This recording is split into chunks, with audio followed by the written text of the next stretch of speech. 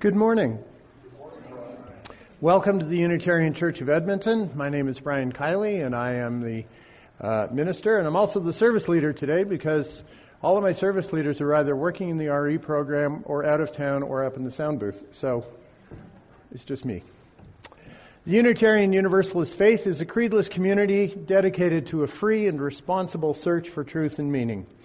We embrace a pluralist philosophy, opening our hearts and minds to the diverse ideas, feelings, and expressions of our world community, as symbolized in the banners around this room. So whatever your heritage, whatever your faith, whomever you love, you are welcome here today. We respectfully acknowledge that we are located on Treaty 6 territory, a traditional gathering place for indigenous peoples, including the Kiely, Blackfoot, Métis, Nakota Sioux, Iroquois, Dene, Ojibwe, Saulteaux, Anishinaabe, Inuit, and many others whose histories, languages, and cultures continue to influence our vibrant community. And indeed, that's the focus of the service today. Would you please join me in the shared reading? Oh, before I introduce it, I'm going to tell you where I got it. I want to give special thanks. This whole 2-month series of services I had a lot of help from my colleagues at Southminster Steinauer, a United Church in the South Side that is very liberal and kind of a lot like us, only Christian. Nancy Steves took me through. They did a similar type of 8-week event 2 years ago. She loaned me some of the materials and helped me keep from stumbling too badly. And this came from one of their orders of service by the former moderator of the United Church of Canada. So would you please join me? We come with thanksgiving for our very breath, the warmth of sun and the sustaining waters, for life all around us, the plants, soft grasses, and sheltering trees, for the ones that crawl, those that swim, and those that fly, for the four-legged and the two-legged, all our relations. We celebrate the diversity in creation as reflected in the four winds from the four directions. We especially honor the many peoples with their many gifts for understanding our shared life on the earth.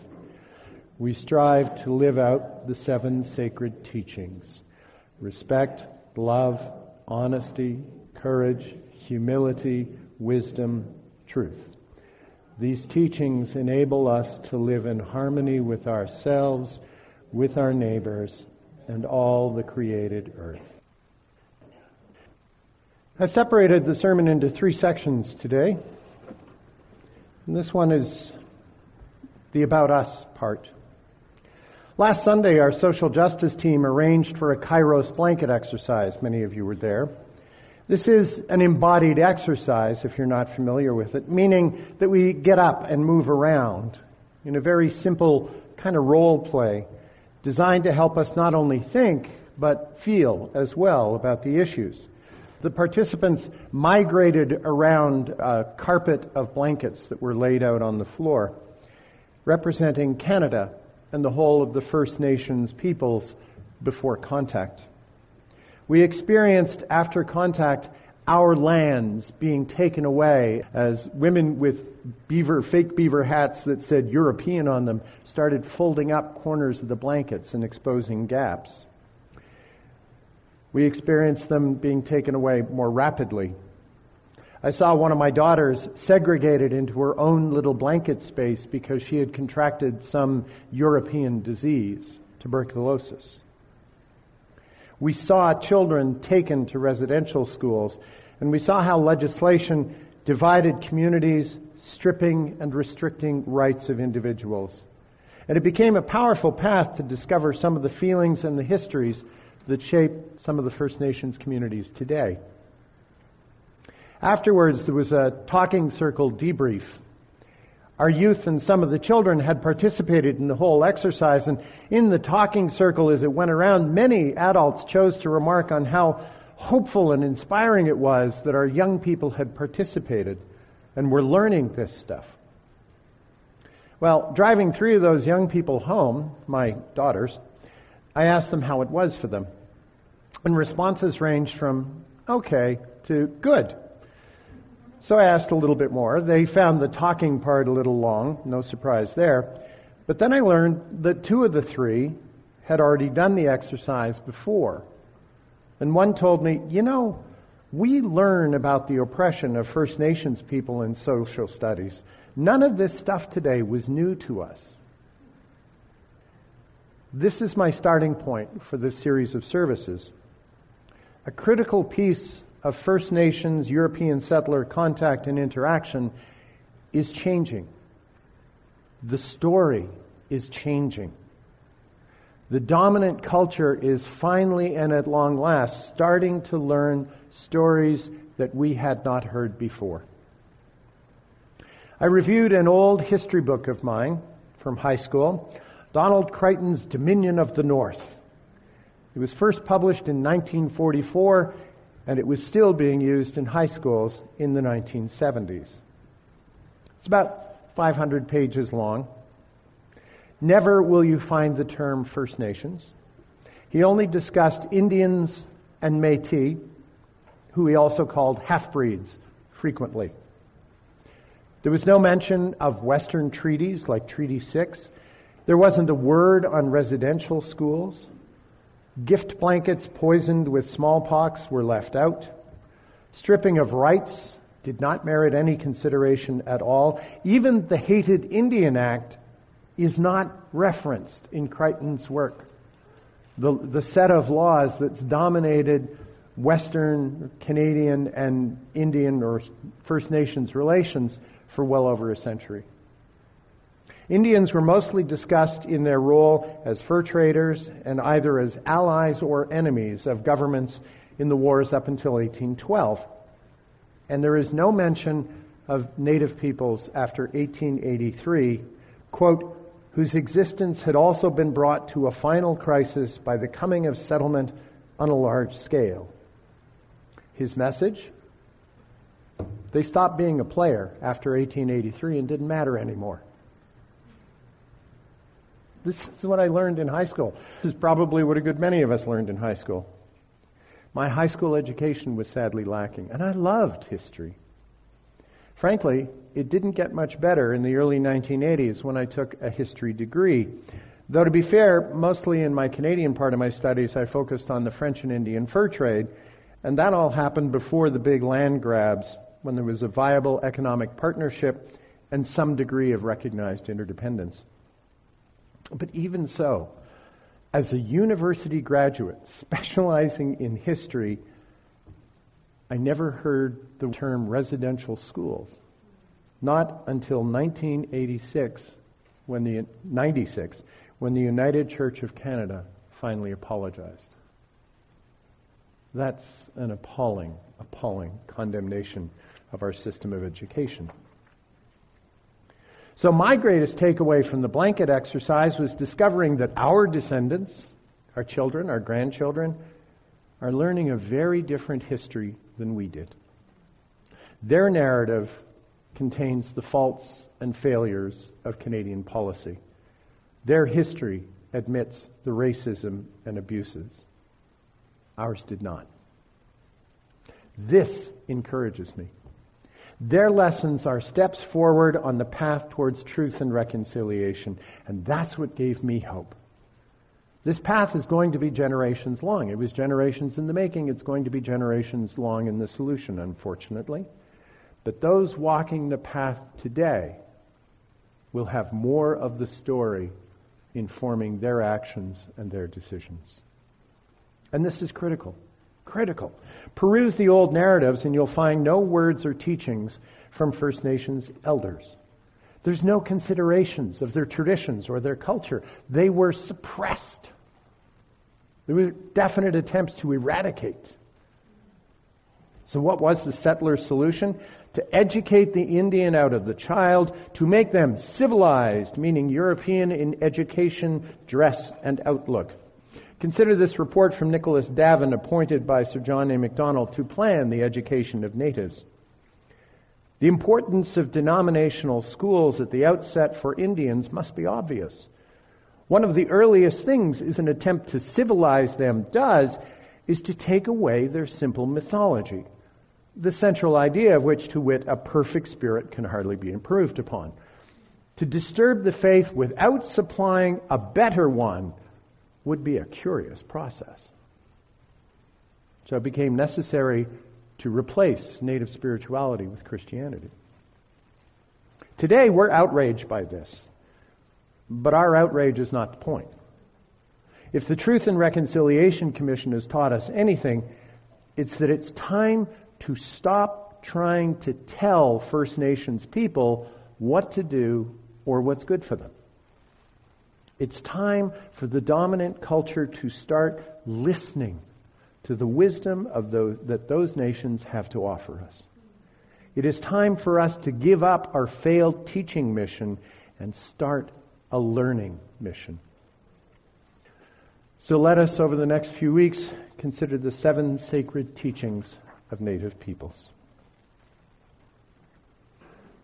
As you saw in our shared reading at the beginning of this service, there are 7 major aspects to the Native spiritual teachings, 7 sacred teachings that are core. And over the next few weeks, we'll be taking a bit of a look at each one of them. So the first of the sacred teachings that I wish to consider is love, represented by the eagle. You can see, if you look at an image of this, it is all a circle. This isn't the necessary starting point. This is just where I chose to begin. I have a bit of a reading to begin with, written by Dave Corshane and Cindy Crow, excerpts put together. To feel true love is to know the Creator.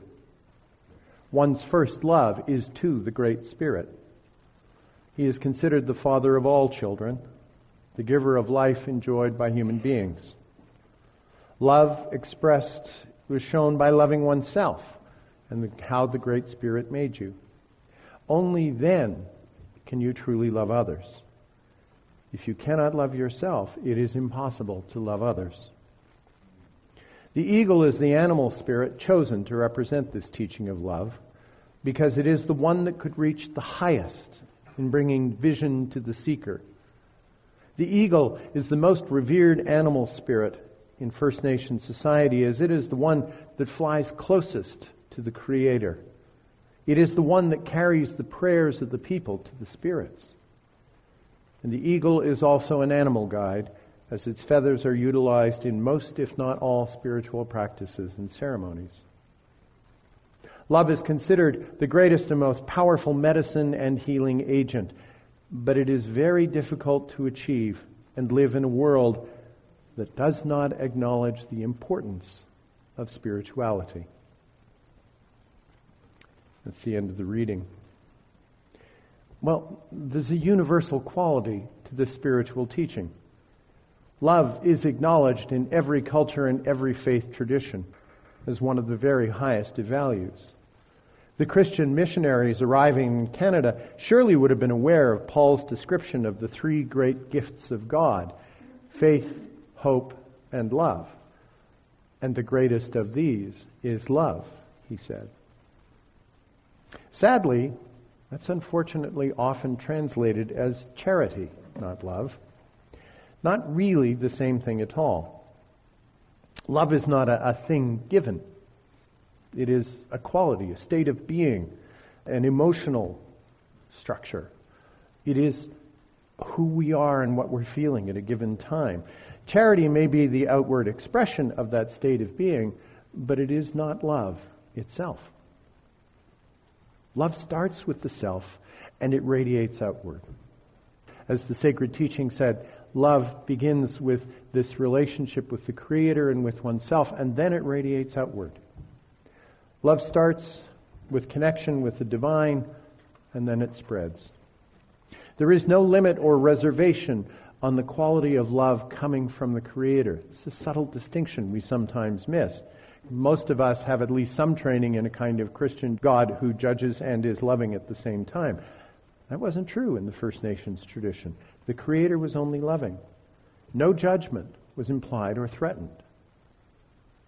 The God of Europeans tempered love with punishment. It could be withheld. Judgment could be given and could be very harsh and even eternal. not exactly unbounded love, not exactly unreserved affection. And so the religious teaching of love for the early settlers was tempered by all kinds of boundary-setting measures. The natives did not understand those boundaries. They only understood relations that were loving and were connected. For one thing, one of the boundaries is that there was very little effort to learn from native peoples. How many of the traders and missionaries ever learned the love that was expressed by First Nations people? Instead, they chose the path of teaching our kind of limited and bounded love of natives. If you do what I want you to do, then I'm going to love you. If you don't, then I'm going to punish you.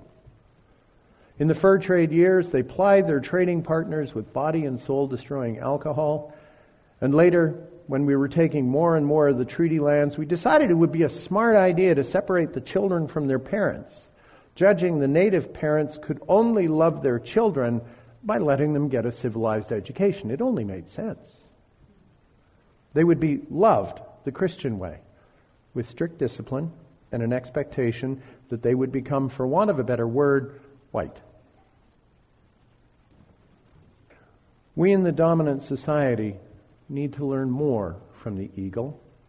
Oh, it also struck me when I was looking at this, the eagle as love. I don't know about you, but I certainly, when I think of the eagle, think of it in the American way, as a symbol of war, as the predator, as that which is always out trying to spy the next meal, or protect the United States or anything like that. When the native society, yeah, that's true in the harmony of things, but it's about love.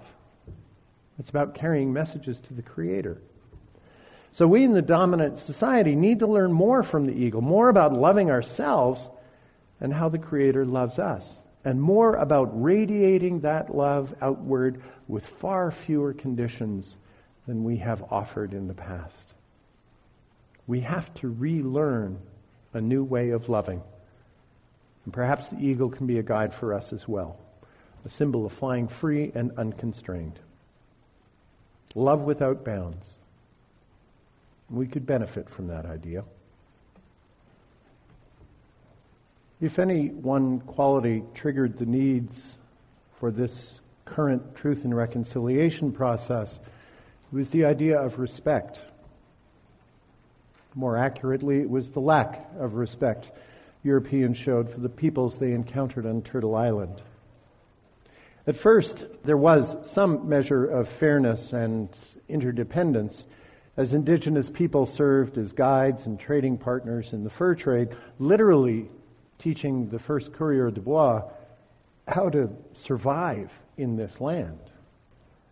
Though Jesuit missionaries did go and live among the Huron and other nations, their reaching out was paired with a passionate belief in the rightness of their Christian God and the need to carry on mission and replace native beliefs.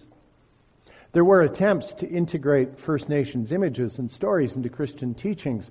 Jean de Brébeuf's Huron Carol at Christmas is a fine example. But there was never really, aside from individual priests, there was never really respect for those beliefs. The First Nations people were treated as children in need of civilization, education, and salvation. What was lost in that one-sided monologue was a key First Nations spiritual teaching: respect. George Martin and Cindy Crowe described that teaching and its symbol in this way. No animal was more important to the existence of indigenous families than the buffalo. A single buffalo could provide food, shelter, clothing, and utensils for daily living. First Nations people were true conservationists, for they lived in a sustainable relationship with the buffalo, and they believed themselves to be the true caretakers of the great herds. The buffalo, through giving its life and sharing every part of its being, showed the deep respect it had for the people. The sustainable and mutual relationship with the buffalo resulted in a relationship that was a true expression of respect. The spirit of respect was shown toward all life because Native people saw the interconnectedness to all life. They saw very clearly their dependence on the land, and therefore the land and its resources were to be given absolute respect. When this respect was abused, the buffalo were hunted for fun, and therefore we see no great buffalo herds in the wild any longer. End of quote. Mutual respect was a quality sadly lacking in the European hierarchical tradition. Respect only went one way, up the ladder of authority, towards lords, towards kings, towards gods, towards priests, bishops, popes. One knew one's place. Hence we had the upstairs, downstairs classes of Great Britain repeated in most other European countries. Europeans believed themselves to be superior to natives all around the world, not just in North America. Natives everywhere. There was nothing for them to respect. There was no need for them to learn anything from their hosts when they went voyaging to new lands. And when it came to the resources of the land, the trees, the beaver, the salmon, the buffalo, the codfish, and the like, they were wealth-generating resources to be exploited, not respected. The idea of living in harmony with the land simply did not fit into the Euro worldview. And we can see a vestigial holdover in our own Unitarian Universalist principles. I always like to try and connect so it's not just all those dead white guys that we can pretend weren't us. In our own UU principles, anybody visiting, you can find them in the front of our hymn book. When the delegates first approved this statement of principles in 1984, the first principle very clearly stated, we affirm and support the worth and dignity of all persons. It's a pretty nice sentiment. It was actually a very good statement for the time, something that attacked the privilege of hierarchical systems of human interactions, except it did nothing to dismiss the Christian concept that God gave people dominion over the earth and its creatures. Now, I was there with the Unitarians back then, so I know there were a whole lot of people who felt that kind of respect, but it wasn't in our core documents, our core thinking. And it wasn't until a decade later, after dedicated lobbying by a lot of people, led particularly by the pagan community, that delegates finally included an additional source of wisdom, respect for the interdependent web of existence of which we are all a part. Even we passionate, caring liberals had to learn about the concept of respect for the land. It's a lesson that we need to keep learning. My theme in this series is simple. It is time for the dominant culture to stop talking and start listening. What can we learn from these wisdom teachings from a different source than our own? Some, like love, are not really new to us, although we can benefit from learning a different way to practice it and understand it and embrace it. And others, like respect, horizontal, mutual, earned respect, well, that might be a newer concept to us. It's going to take time for us to make that part of our very bones. It is a long road ahead. Amen.